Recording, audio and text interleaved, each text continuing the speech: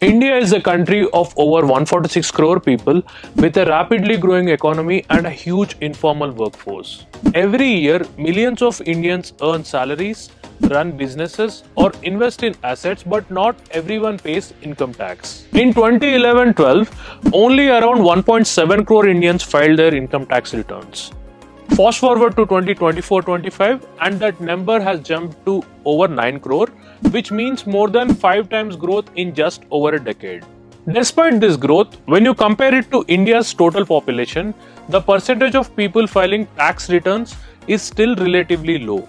This means a large part of India's workforce is either not earning enough to pay taxes or not a part of the formal tax system yet. Now let's look at who files what kind of ITRs.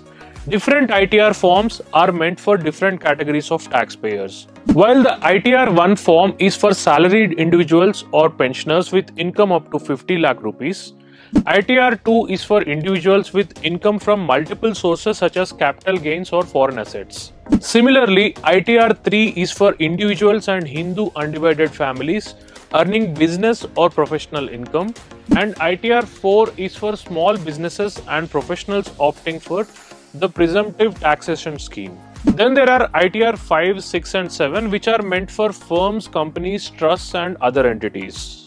In 2024-25, most people filed their ITRs using ITR 1 and ITR 4 forms.